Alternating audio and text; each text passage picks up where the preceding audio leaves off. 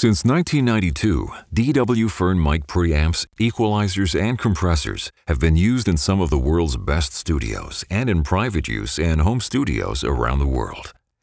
This tutorial will help you get the most from your DW Fern products. Learn what each control does and see the best setup starting points for a variety of recording situations. Learn how to interface our products with the rest of your studio gear. Take a peek inside and see how our products are made. And learn from Doug Fern's experience in over 40 years in pro audio. Also, there are many microphones out there that require 48-volt phantom power to operate, condenser microphones and some ribbon microphones as well.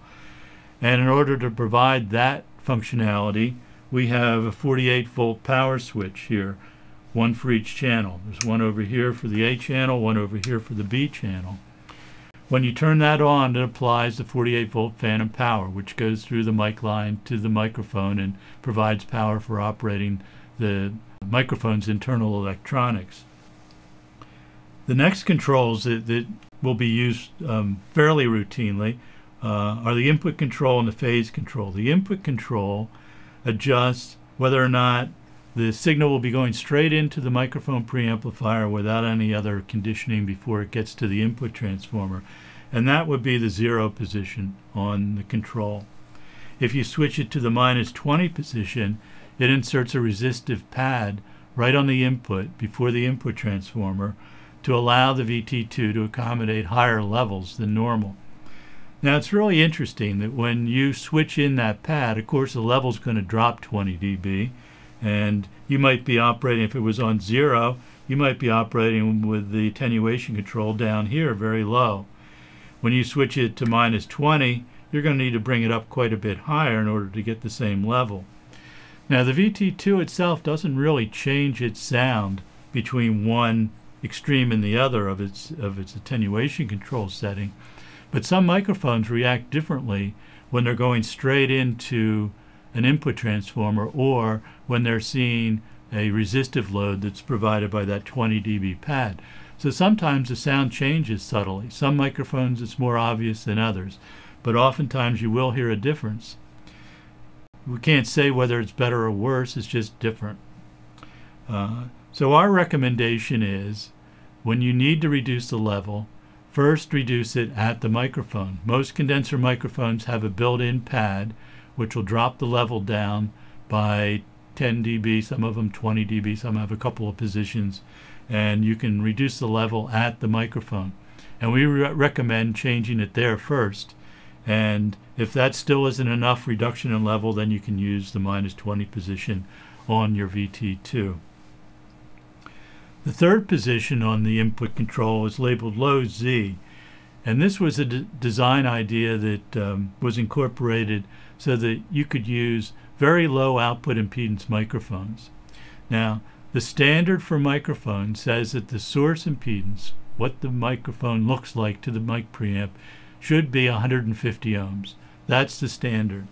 That's been established for many, many years for very good technical reasons, and that standardization makes all microphones interact with their mic preamplifiers the same way, presuming that the microphone preamplifier input impedance has been designed properly.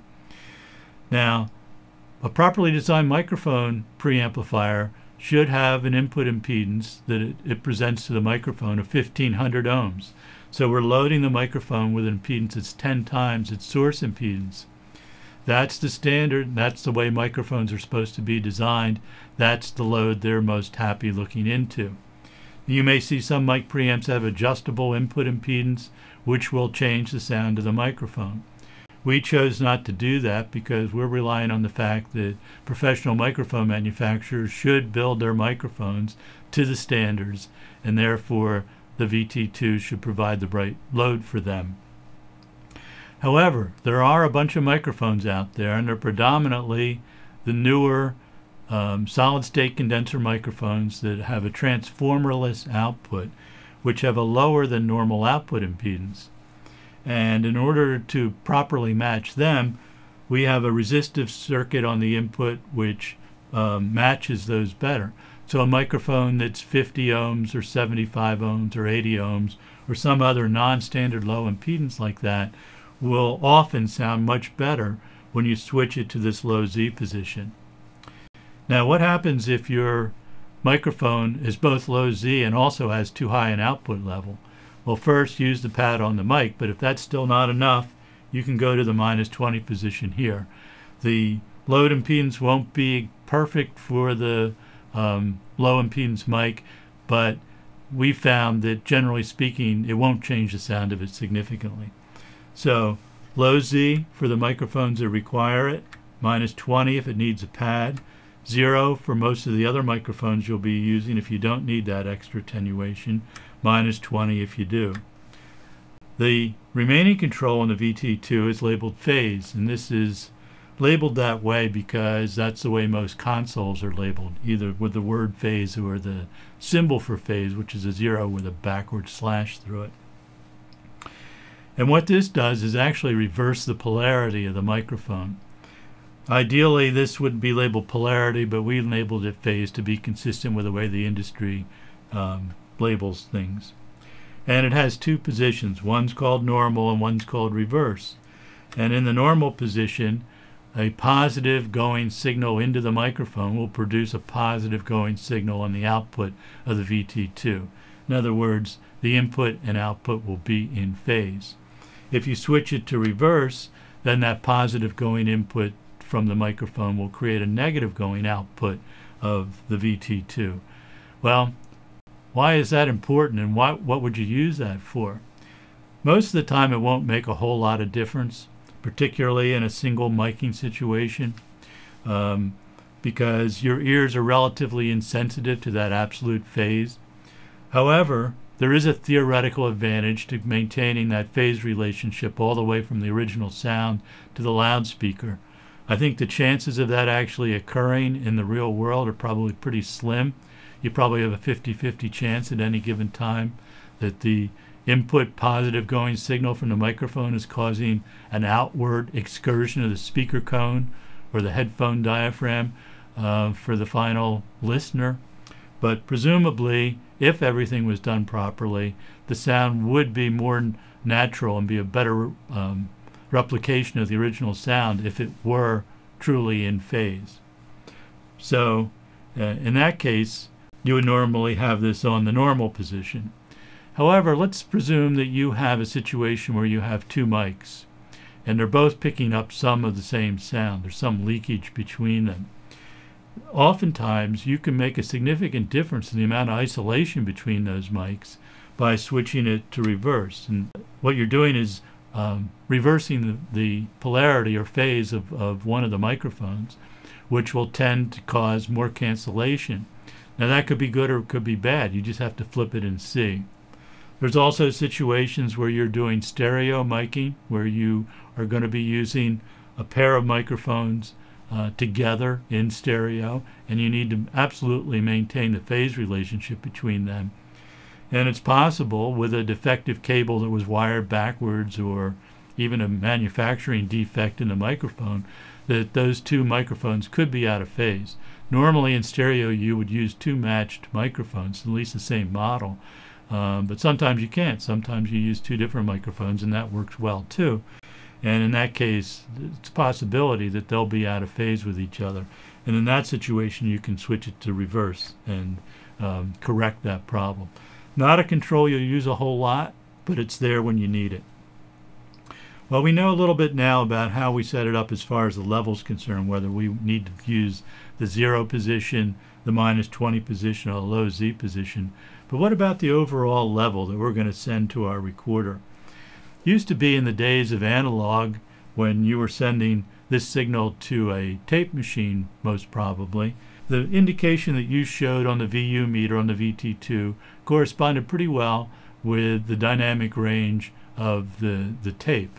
So if you were peaking with the signal level so that it was approaching 0, but hopefully didn't go above 0 very much, that would be the optimum level for the recorder.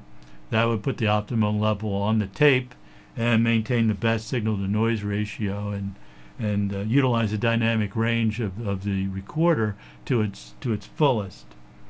In these days with digital recording, we have a different situation. With tape, if the level gets too high, it might not necessarily sound bad. It can go quite a bit above the 0 level on the meter and still sound fine on the tape.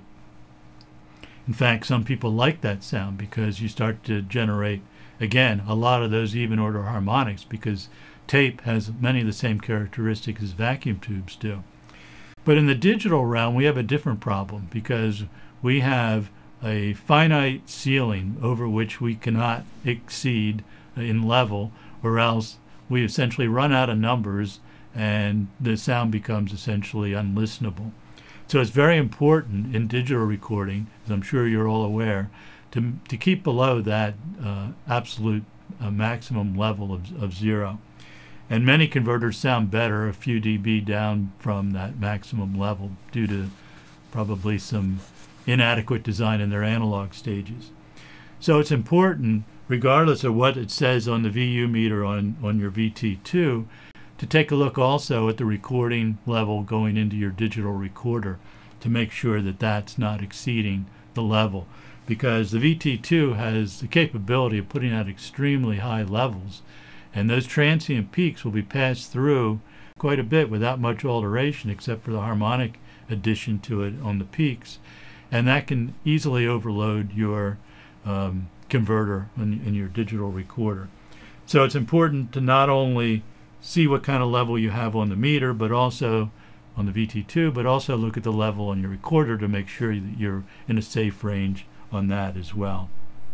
That said, of course, you can always overdrive this to some extent. A lot of the musicality types of distortion that are generated in the VT2 happen in the input stages, which is before this control. So you're mainly controlling that by the input pads on the mic placement, mic choice, all those kinds of things. Those are the kinds of things that are going to affect that kind of fullness and musicality or even fatness of the signal. But you can gain some additional harmonic content by running this higher, which may be pinning your meter, in which case you might want to turn that meter off to avoid damage to it. And also look very carefully at your digital recording level to make sure you're not going into getting into a problem there. After a while, you'll get experience in interpreting what the level indication on the VU meter is in correspondence to the proper level on your digital recorder.